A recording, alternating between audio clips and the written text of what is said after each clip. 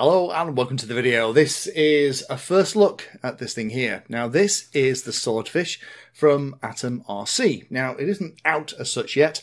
This is still, I would say, kind of a pre-production unit. I think the actual model itself is the final version, but in terms of some of the cool stuff inside that we'll get into in a moment, I'm not sure it's the very latest and greatest. Now, I am a fan of AtomRC. I like their stuff. There are a number of models that I am a big fan of. Things like the AtomRC Dolphin, as those of you that watch the channel will know, it is my #1 favourite wing/plane at the moment. But there have been some other cool ones too, things like the AtomRC Seal, things like the AtomRC Killer Whale, and the predecessor to this, something called the AtomRC Flying Fish, which was a little baby twin. Now, I really liked that plane. It was a beautiful, gentle flying model, but it was a little bit too small to fit all your electronics in. So, it looks like somebody was listening, because now we have its bigger brother. This is the Swordfish, which again, as you can probably see, hopefully on the screen, is another twin, but it is available in lots of different versions, one of which comes pre-installed with INAV. Under this little hatch here, we have a flight controller with INAV pre-installed, ready to rock and roll. However, as I'll get into more detail in a minute, sadly, the INAV setup on this pre-production unit is still kind of being refined and set up. So I'm going to set this up as I would set up INAV. The only thing at the moment I'm doing is chasing AtomRC to let me know what things like the throws and stuff need to be. Because unfortunately, in typical AtomRC fashion, the manual that exists at the moment is like their other ones, where they are not great at putting things like throws in terms of millimeter travel for all the control surfaces. However, I am feeding back everything that I'm finding with this thing to AtomRC, and they are listening, which is great. So let's have a look at this review unit. Let's have a look at what's actually here. Again, I'll talk a little bit about the INAV stuff, but I'd take that with a pinch of salt. A little bit disappointed that I can't review it as a kind of plug and play, ready to go INAV ship, which I think is what lots of people are looking for. But if we get to a stage where AtomRC can send me their INAV settings that I can put on the flight controller, I can try it out. So a couple of specs on this thing. This is a 1.2 meter wingspan. The length of this is 810 millimeters, made from EPP foam. Package is pretty small and compact. It's only 815 by 220 by 185 millimeters, because each of the pieces are relatively slim. Motors on this, 2004 2306, and the recommended prop it comes with for is a 7 by 4.5 inch. You see here that it has lights out at the ends of the wings, carbon fibre reinforcement. This little cable here for the light has popped out, but that's no big deal. We have the protector for the servo. I'm going to just reposition that one because that feels like it's slightly over to one side.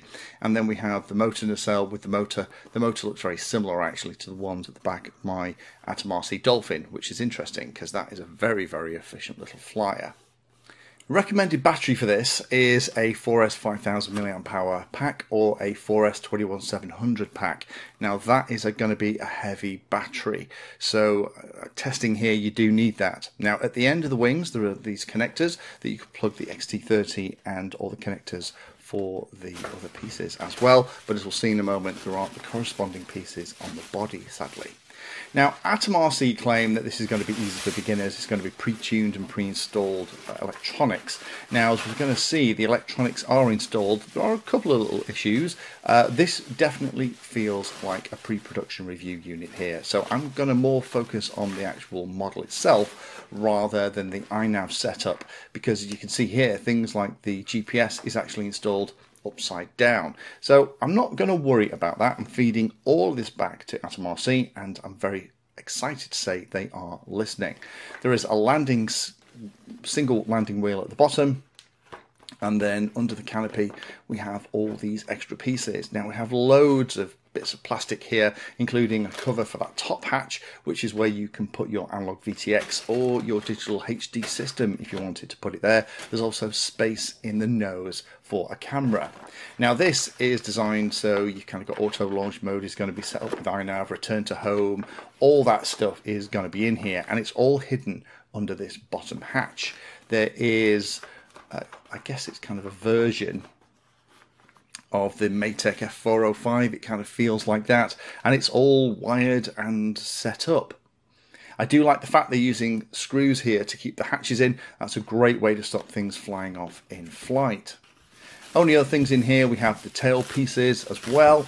So in terms of putting it together, it's not too tricky at all. The only remotely tricky thing is the connection of the rear V-tail pieces. You need a dab of glue for the wing fence thing that goes underneath, and you need a very long driver for the screws to screw the two V-tail pieces around a carbon spar reinforcement piece at the back, and then you connect the push rods.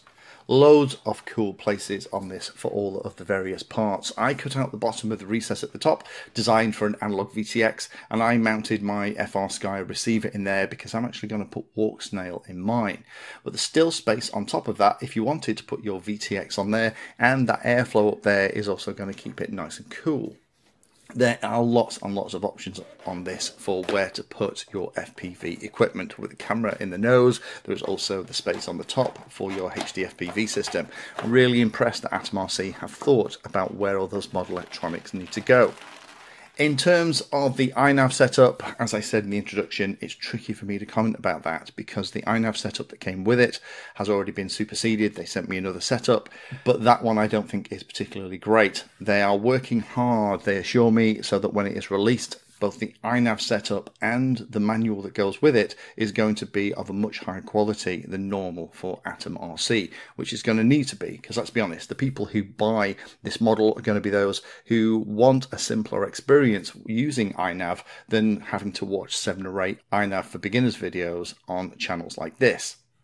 But here's just a little list of the things that I found in this initial setup that I've already fed back that need to be tweaked. The GPS return to home failsafe wasn't set up. The control surface movement was way too much for this model. The preset default control surface positions aren't done. The modes tab is overly complex and very messy. It can be simplified dramatically for a first-time pilot. The on-screen display was the same way, and there's no simple guide for what ports are needed for what. I had to kind of figure that out through the simple wiring diagram of the manual that exists right now. UARTs 1 and 3 should be available to do something else like my smart port telemetry, but I'm struggling to get them to work with S-Bus. And checking with AtomRC, most of their testing appears to have been with CRSF receivers, which is interesting because that's going to be great for Express LRS. It's going to be great for Crossfire, but if you already have invested in those systems, you're probably going to be a pilot that's probably happy to have a go at INAV from a scratch build anyway. I think it needs to be simpler and have options for all the basic standard setups, just like the Maytech system site does. So at the moment, you get a flight controller that's installed and set up. I'm going to flip over the GPS in this one here. And I'm going to spend some time going through this setup piece by piece and setting up as I would in my INAV for Beginners series. However, again, feeding all this back to AtomRC, and they assure me that when it is released and available for the public, it is going to have that plus a very good manual. I hope so, because I couldn't find things like what the throws were for this model, so I'm eyeballing that. In terms of adding my HD FPV, I've decided to install Walksnail in this. I am really enjoying the Walksnail system, and I wanted another plane, as I said at the beginning. So I didn't want to put it on the back at the top, as the website shows, because unfortunately that means then you are looking across the top of the model, down the nose, out into the world. And the whole point for me of having a twin or a pusher is that the props are out of the way, and it gives a beautiful unobstructed view of the world that you can enjoy in glorious HD. So I have modified mine because the camera will fit in the nose. There's enough room in front of the big battery for central gravity for the Walksnail unit.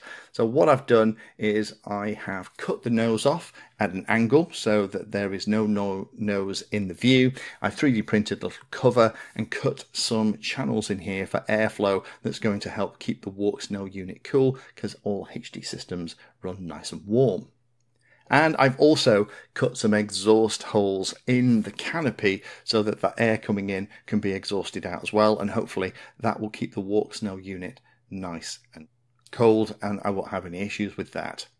In terms of the centre of gravity, again, this is a 21700, 4200 milliamp hour lithium ion pack. This is the weight of that pack, and in the nose, in this position, I can get the centre of gravity spot on. So this isn't one of those that you can pop in your little 2200 4S pack and it's going to balance. This will take a monster battery, and it will need it for central gravity, but that's exciting because it means that that potentially is going to translate with some efficient flight, hopefully, into some nice long flight times. So there's lots of things that I love here in this early review unit, and I think we need to look at it as that. INAV isn't ready to go out of the box, but there is a huge amount to like. I like the fact that there is that space for that huge battery. I like the fact that INAV is installed and the motors, ESCs and servos are all wired up. You just have to connect the control rods for the rear V-tail. I love the fact there's loads of room for all the modern elements, flight controllers, battery, FPV kit, whether that's analog or HD FPV, with different places and different options that you can pop them in. And I do like the looks of this thing. I know some don't like V-tails, but I think they look fantastic, and I think this is going to look amazing in the sky. Whether or not it's going to have any wag, we'll see. The removable wings for transport with a super simple latch to undo are fantastic. Again, I would have preferred it to have some kind of connection mechanism on the body, so as you snapped it home, all the electrical connections were made. But I guess what they're doing here is they're making it so that in the event of a crash, that latch can be popped by the force of the crash and the wing can come undone, and that there's enough slack on the cables that it comes with so that it doesn't pull cables out of the flight controller. I like the fact it's got LEDs on the tips of the wings, and it comes with spare props as well. I love the fact it also comes with a separate FPV canopy, so if you wanted to, that's another place that you could pop your bits and pieces on, and that might be a place that I pop an action camera on in future. And that also means that with an action camera you could then use a lighter battery and still easily get your central gravity. Separate analog FPV cover with an antenna mount and cooling at the top. There's lots and lots of stuff in here that just keeps making me smile. And the fact that it's simple to put together and it has the CG marks moulded on the underside of the wings just mean that it's ticking lots and lots of boxes. There are only a few things to be aware of. Again, the manual as it exists right now is very poor, and I fed back all of my findings and recommendations to AtomRC, and it does appear they're listening. You will need a very long hex driver for the screws to attach the V-tail. Again, that's not provided in the kit. It took me some rooting around to find one that would work. And again, there aren't the other connectors on the body to automatically make all those electrical connections I've already said. And the only last thing is the props are pretty big and will catch the ground. So this isn't one of those things that you can do a rolling takeoff. This is definitely going to be a hand launcher where you're coming into land with hopefully the prop stopped and out the way of the ground. So there we have it, that's the overview. I am very, very excited to see how this flies. If it flies like I hope it will, this is going to be a great model. Now, a while ago I was asking for recommendations for a great FPV ship, and this has come out and kind of ticked a lot of boxes for me. So I really, really hope it flies as fab as it looks. So if you're already an INAV pilot, this is going to be a cool way to potentially add something into your fleet that's a twin, that breaks down, that has lots of different options to add your FPV stuff in. But what I'm excited about is that AtomRC do what I hope they do, which is create a very simple, easy plug-and-play setup with INAV, with a great manual by the side, which shows a newer, less accomplished pilot how to set their radio up and plug their receiver in. That's going to be amazing, because I think lots of pilots would really love to have a more almost ready to fly or kind of plug and play model with INAV in.